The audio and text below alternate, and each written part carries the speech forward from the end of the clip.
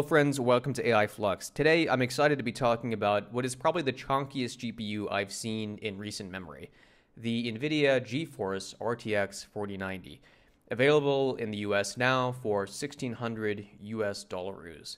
So this GPU is massive. As goofy as the shape is, ironically enough, they're actually pretty power efficient if you don't break the power cables. We'll talk about all this in just a bit. So, the reviews are in. The initial release was about a week ago. A bunch of YouTubers pretty much just made videos about how big it was. And the gaming benchmarks have been interesting. Clearly, the focus with this release was DLSS 3, improving ray tracing, and making what otherwise is just an incremental improvement in silicon from the previous generation.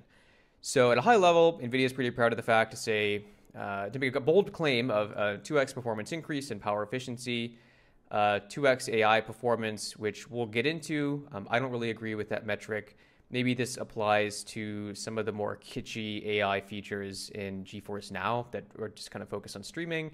And then, a big focus on their ray tracing cores.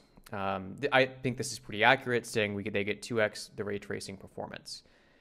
So, the only other thing of note here that I would mention is the massive improvement to their NVENC coprocessor, which now fully supports AV1. This is an open source codec that I think is a great move forward just in live video.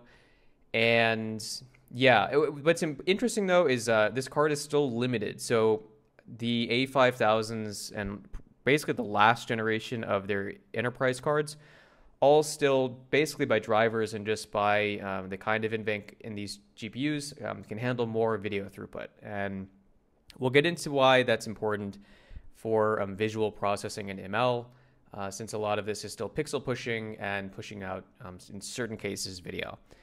So as you can see here, games that have a ton of triangles and that benefit from ray tracing see huge improvements in performance. So it's not surprising to me, and it shouldn't be surprising to you, that they picked flight simulators and Cyberpunk 2077 for people who are still playing this game. Full disclosure, I'm not a huge gamer. I pretty much play Tarkov with a few of my friends from college here and there, dabble in Factorio more than I should, and occasionally download and update Star Citizen once a month. But yeah, so just to be totally clear there. Again, the ray tracing stuff is interesting. Replaying Portal 2 in a way that looks better would be kind of cool. Cyberpunk 2077 is now playable at reasonable frame rates at 4K, which is pretty cool, if that's what you're into. And yeah, they have new features in their GeForce Now bits, which are kind of cool, and some features that they claim to improve frame-to-frame latency. Here, what I think is cool is they show some very gimmicky AI features.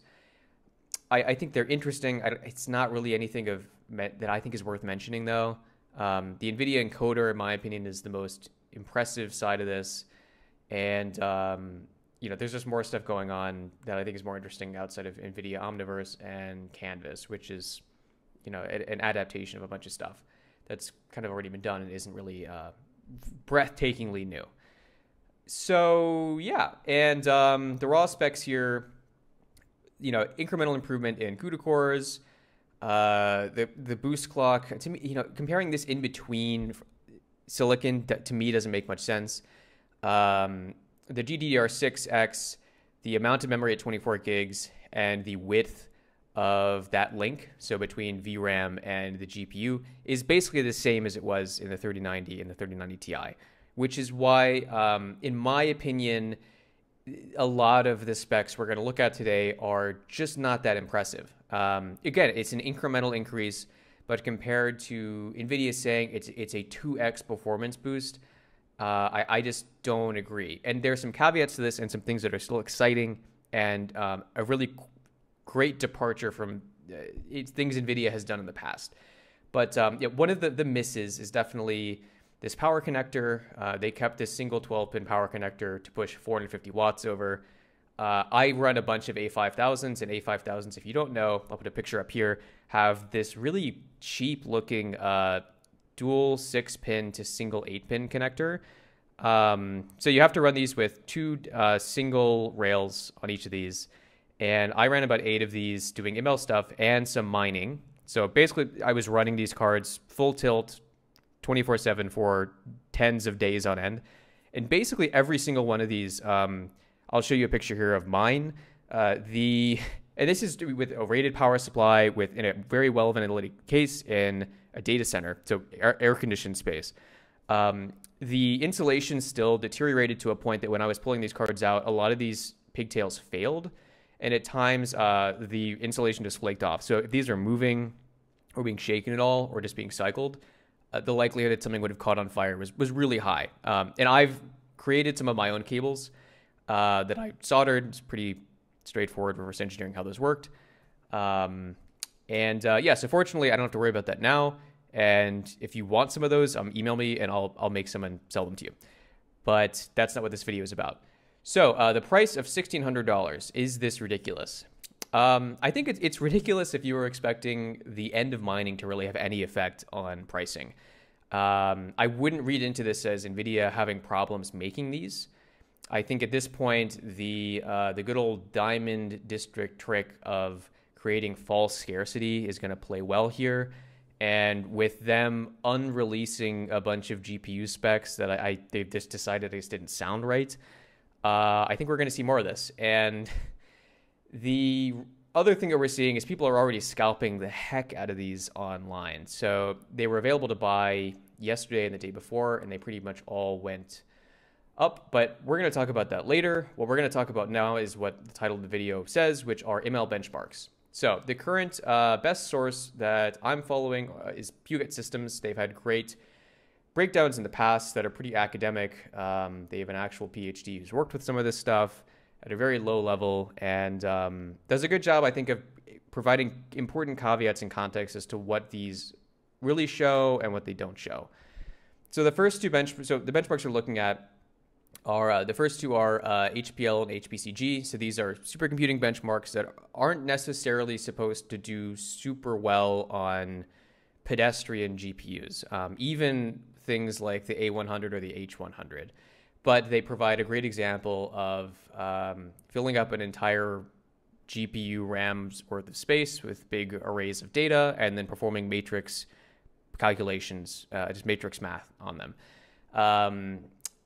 And then there are a few more that are scientific in nature, but just happen again to deal with boatloads of data and doing complex math. The ones we're going to focus on are TensorFlow and PyTorch. And yeah, I think those are kind of the most interesting here because those directly tie into Stable Diffusion and, in my opinion, reflect Stable Diffusion performance pretty significantly. And then we're going to look at some specific benchmarks done by Epos Vox, where he literally just ran Stable Diffusion. And that, I think, is a pretty clear indication of how, the 4090 in its current capacity runs Stable Diffusion. So if you want to read more about these, I've linked this in the description below. As I said before, these first two benchmarks rely less on memory pushing things back and forth between the GPU and the host. So as I say here, this is a supercomputing benchmark that's been adapted to run on NVIDIA GPUs. It's more so intended to target compute-focused GPUs, so A100, H100. Yeah, it's cool that it runs on RTX GPUs. Granted, they have poor double precision, which is something that traditionally has been the case. And yeah, so what you're going to see here is a vastly improved double precision performance in the 4090, which is interesting because this is a very big departure from how things have previously been. So, of course, a benchmark that benefits more from double precision stuff and double precision computation clearly will do better on the 4090 than the 3090. And that's what we see here. So basically more than a 2x improvement. Very cool.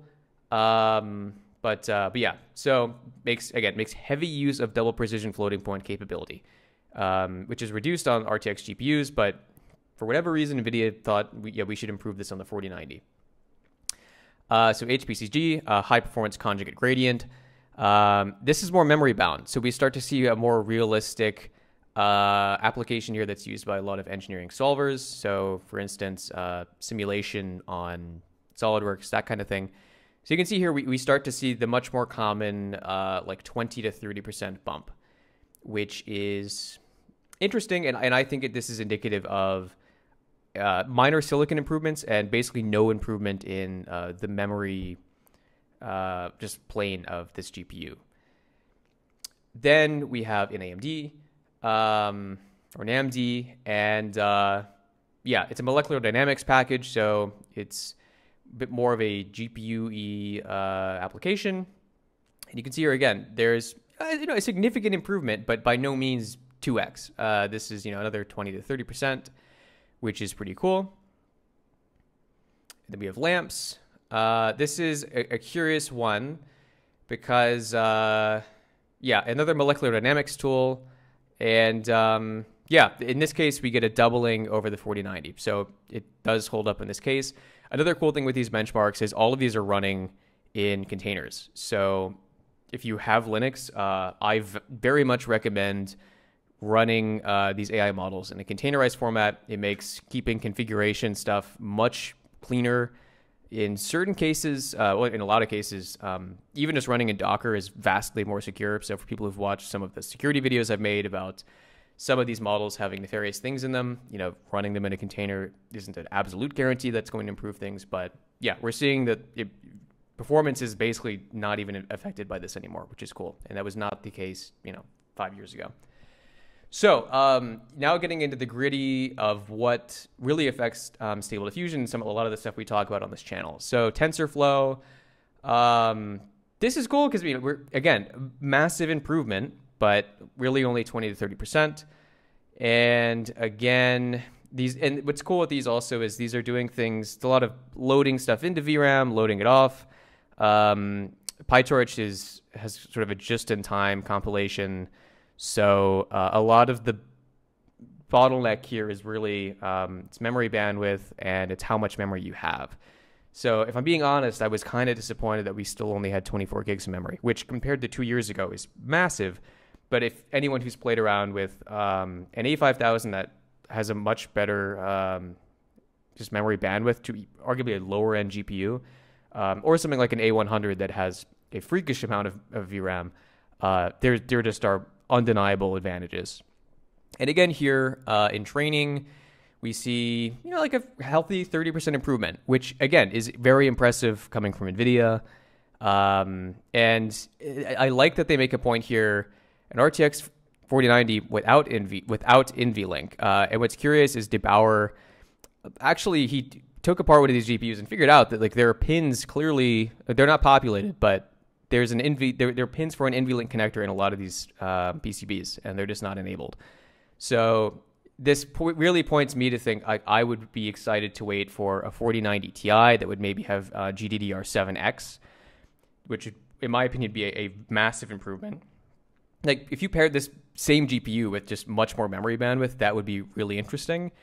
And then especially seeing kind of the next generation of enterprise GPUs, that would be exciting to me. So again here, I think very reasonably, they say one surprising result was how respectable the double precision floating point, or FP64, was on the RTX 4090. FP64 performance is not a highlighted feature of RTX GPUs. Single precision FP32, typically 20 times FP64 for these GPUs. However, FP64 performance of the 4090 is competitive with 16 to 34 core CPUs. Yeah, so this is cool. And they make a point about running code testing on a GPU. That's a very academic use case for something this cool. But very cool. Few good systems, really delivering per usual. What's funny is I'm waiting for Lambda Labs to release some thoughts on this, because they by far have the best tooling. And I still think if I was going to buy a dedicated, and this is not me shilling them, I don't own any of their stuff, but I use a lot of their software tooling because it's free and it's just easy. And yeah, so there are a few other interesting comments on Reddit about this. r/machine learning had a lot of great comments. They just linked to the Buget system stuff. And Yeah, I mean, they pretty much mentioned the same thing. The FP64 performance was impressive. Again, just mentioning memory bound. This is just going to limit the improvement. And another one, see here they're mentioning operator fusion is done, for example, by PyTorch's JIT compiler. Helps a bit, but cannot fuse operator. So mentioning effectively that this is just a memory bandwidth issue. And yeah, you know, it's impressive. But again, my take from this is go buy a 3090 on eBay that was probably mined on. Maybe find one from EVGA that still has a fair bit of its warranty intact. RMA it. And although an important caveat is in most cases, Stable Diffusion will only utilize a single GPU. That's something a lot of people don't think about. So yeah, 4090, if you want the fastest option out there in a single GPU, right now that's the case. I'd wait 6 months and see what the next enterprise round looks like. That was pretty much the cadence for the A5000 and A6000 release relative to when the RTX 3090 came out. Maybe they won't be consistent, but you know, interesting enough. And then Chips and Cheese had another great breakdown of this. Again, you know, I'm not going to get too far into it, but pretty much ushering the same conclusion, which is this is mostly focused, or Ada Lovelace, this architecture focuses on ray tracing much more than AI performance generally. And I thought they had a really great breakdown as to why we see some of the improvements we do with the 4090. They have a great breakdown of the basis of DLSS3, which to me, like, I don't game a lot. So this is less impressive to me, but yeah, again, highly recommend this. In conclusion, they pretty much say NVIDIA's Ada Lovelace is a massive jump over Ampere. Top-end SKUs feature huge SIM count increases and significant increases in clock speed. So performance, yeah. So great for rasterization workloads, but maybe not so much for core AI workloads, as interesting as that is. So issues with this running in Stable Diffusion. There have been some issues integrating this into Automatic 1111. A lot of these are probably configuration-based. You know, a brand new platform is never going to perfectly transition into everyone's perfect use of this. A lot of this is probably CUDA 12 based, which I think is pretty interesting. And yeah, I'm going to bring up Epos Vox's benchmark. Long story short, basically a 30 to 40% improvement in most cases. So still, I think if you can find one at MSRP, pretty good deal. I would recommend opting for a 3090, or if you want something that's a bit more robust, an A5000, although they're pretty expensive. Like the A5000s, if we look here, you know, $1,200 basically, which kills me because I bought mine at like twice the cost of this, but I mined a bit, so I'm fine with it. The 3090s, I mean, these are dipping even from what they were yesterday, which is awesome. So $800 gets you a top-end EVGA 3090 for the Win 3. Even 3090 Ti's were just around, well, that's a ripoff. Someone overpaid. Someone overpaid 2,000. Okay, that's funny. But yeah, so 3090, go on eBay, get a great deal. The 4090 is being scalped as well, and it's getting worse. So, like last night, there were multiple people buying these for $3,700 scalped. It looks like things have come down a bit. So, you want one for $2,000? You're in luck. And yeah. So, fortunately, I mean, there's still just that single issue thread on the Automatic 1111 GitHub page. You know, would I buy these? To full disclosure, I bought one. I have no clue when it's actually going to show up, so I'm eager to see if this plugs in. These are going to be a huge pain to get into any kind of data center or any kind of rack situation. So I'm probably going to test this for a bit, sell it, and then wait for the next equivalent of the RTX A6000. So as always, I hope everyone learned something. If you'd like us to improve or change what we're doing, leave us a comment below. We've had a lot of growth recently, so I think if someone probably posted a video somewhere, so if you did, thank you for doing that. And we will talk to you soon.